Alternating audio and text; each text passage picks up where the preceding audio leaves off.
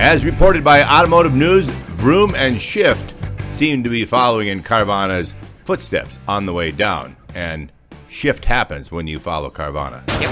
Hi, I'm Kevin Hunter, the Homework Guy, here today with the amazing Elizabeth, the Homework Gal, to discuss Vroom, Shift, and Carvana, three companies that seem to be on the same destructive road.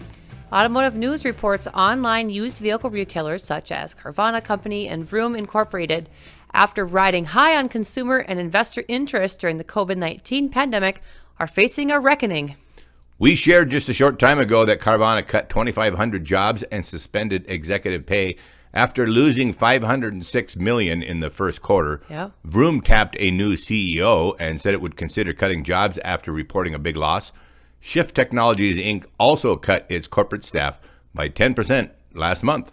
The now humbled disruptors, which just last year were tormenting franchise dealers with aggressive Super Bowl ads, are seeing their stock prices fall as their losses grow.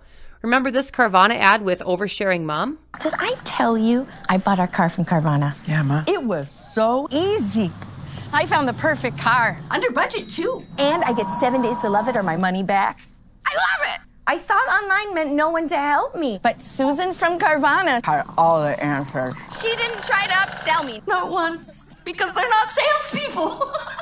Where do you guess who just checked in on me? Mom. Susan from Carvana. We'll drive you happy. At Well, Carvana. and then there's also this Vroom ad hitting hard on the adversarial dealership experience. Yeah. So, are you gonna buy the car? Please, if I could just go home and discuss things with my wife. I've been here all weekend. You can leave any time you want.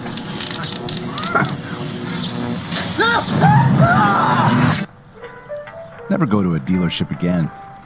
Well, that was painless. Go to vroom.com, buy a car, and we'll deliver it contact-free. Seems just like yesterday, they were riding high on the hog.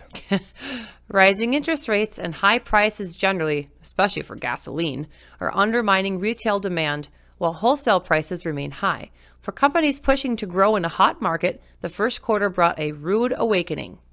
You have to plan your infrastructure to support growth over next year, said Sharon Zakfia, who covers all three online used vehicle sellers as an analyst for the investment bank William Blair. And up until January, I don't think any of these companies were expecting the industry to get as tough as it did, as quickly as it did. Tougher conditions will require cutting back in some areas as executives prioritize what they need to spend money on this year, she said. Despite the fact that the economy is failing, the job market is still hot, and interest rates, while they did go up recently, remain low by historical standards. Public dealership groups, which like many retailers have been emphasizing used vehicle operations while expanding their digital business, reported robust first quarter earnings. But these online retailers find themselves in worrisome territory. Whether they can contain costs and curb losses in the coming months will be crucial, analysts say. Well, they aren't doing all that great a job of it. Analysts who cover the companies told Automotive News that this period likely doesn't represent the beginning of the end for the online used vehicle retail segment.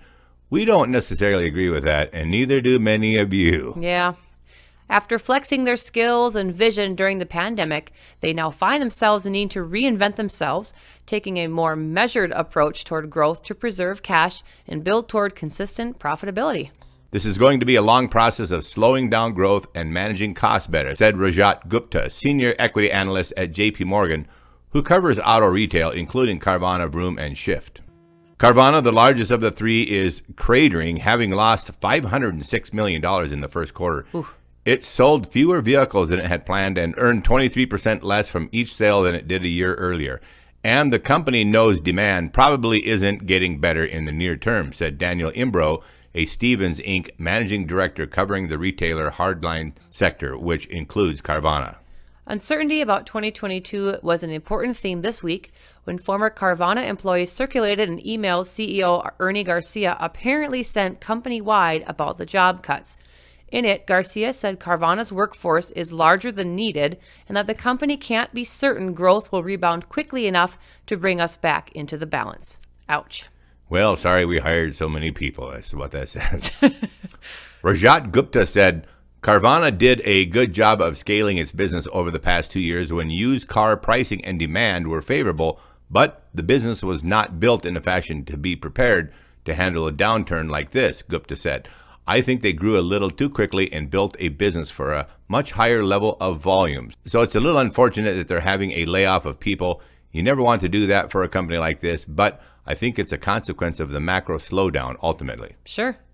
Carvana Company's disclosure last Tuesday that it shed 2,500 employees set off a ripple of reactions in the stock market and among social media users who said that there were employees included in the layoffs. Remember when I said in a recent show, don't buy a car from Carvana right now for any reason? Well, you can add to that, don't sell your car to Carvana for any reason either.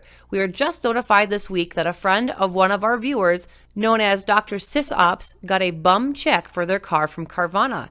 He writes, I had a friend who sold his car to Carvana. They paid him way over book value and they issued him a bad check. Carvana has been selling stolen rental vehicles as well as flooded vehicles. Ouch. And they're now suspended in 13 states, and Carvana does not buy leased vehicles like dealers do, including CarMax. When a company starts writing bad checks, things are beyond desperately wrong. That's right. All right, folks, if you wish to say thanks for our video today with a tip, the links you see here will be easy to find down below. And if you enjoyed the video, we'd appreciate you giving us a great big thumbs up. And please always remember to comment and share with family and friends.